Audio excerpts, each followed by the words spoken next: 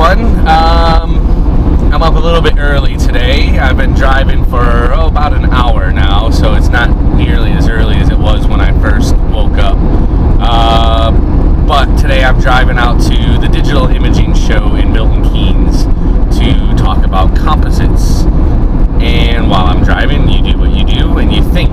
And it got me thinking, because one of the questions I get asked at every teaching thing I do, every speaking thing I do, every workshop that I do is, where did you get your inspiration from? How did you develop your style? And those are very good questions, and they're very hard questions to answer. The inspiration question is very easy to answer. How I develop my style, I think, is a bit hard. But I want to talk about the inspiration. And lately I've seen a lot of talk about inspiration and imitation.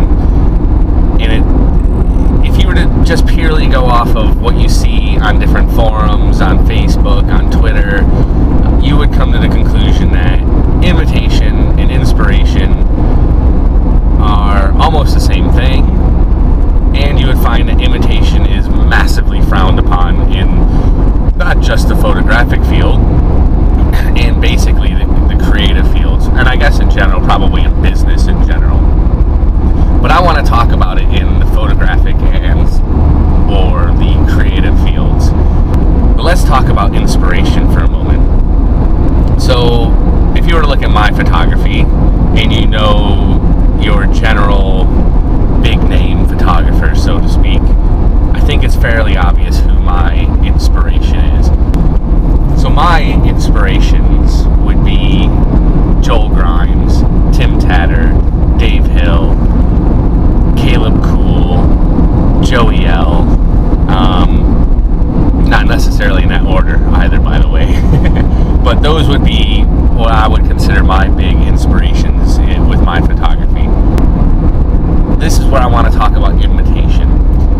One of the ways that I learned how to do what I do, what I used to do is I would take a photo that I just loved. I would look at this photo and I'd be like, oh my god, I love that photo.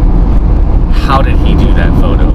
And the first thing I would do is break it down, looking at it and going, right, how did he like this? Why is it composed like this? Why is the person posed like this? Why is this background being used? Why is this location being used? And I would look at all those things and try to break them down to their simplest form. Then what I would do is I'd be like, you know what, the only way that I'm really going to learn how to do this is by doing it. And so I would go and I would try to recreate that photo. Now, I'm not saying that I would see, say, a picture of 50 Cent done by Joey L. And say, right, I'm going to completely recreate that photo. That's not quite what I'm talking about with imitation.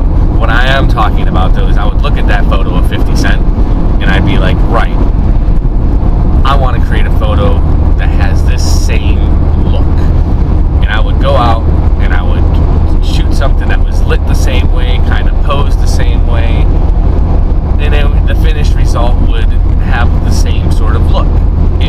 It may have been an exact copy, so to speak, with a different subject. It may have been something that was just extraordinarily similar. But by doing that, I learned shitloads. I learned how to light. I learned how to pose. I learned how to compose. And I learned how to think about creating a photo. And that was key. And that is why I say imitation is not a bad thing. Imitation is probably the greatest learning tool you can have. Where I do have a problem with imitation is when the photographers just shoot somebody's entire portfolio and make another photographer's style their own style. That's wrong, and that's not what it should be about. What you should do is try to recreate photos from a multitude of photographers that you like, that have different things about them that you like, so that you can learn new skill sets and incorporate little tidbits of somebody else's style into yours. and then you get a mixed melting pot of things that make yours and define your style. So another thing that I see going on is, I've seen recently quite a few photographers recreating, some of the master painters' portraits as photographs, and I think it's brilliant. And this is another one where if you go onto different places on the internet, you'll see loads of different people bitching and moaning about it, saying, oh, they're not doing anything original, they're just copying the master painters, blah blah blah blah blah. It's a bunch of horseshit. What they're doing is learning from the best in a way that you can't learn from them. You won't be able to go and get a one-to-one mentoring session with Rembrandt. That's not going to happen. But you can learn a crap load by looking at his paintings and trying to replicate what he's done. And again, I think it's key to say you're going to only take bits of their style and incorporate it into yours. And what I've seen some of these photographers doing is they're recreating paintings from a whole mix of master painters. And what better way to learn? And that's where imitation is a good thing. But anyways, I'm going to let you go with that. I just want to recap here. Fine line between inspiration and imitation. Imitation is not a bad thing, as long as it's really done correctly. Try to recreate photos from a few different photographers, and you will learn a lot about how to think about a photo. That's the biggest thing. You'll learn how to think about a photo when you go to recreate it. But don't go around and just become a clone of somebody else. That's just wrong, and it's shitty, to be honest. Till next time, anyways, be sure to check out the website. Find me on Facebook, Twitter, Instagram, all that stuff.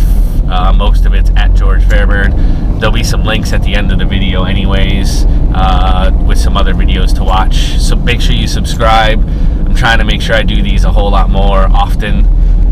So anyways, till next time, see you later. Bye.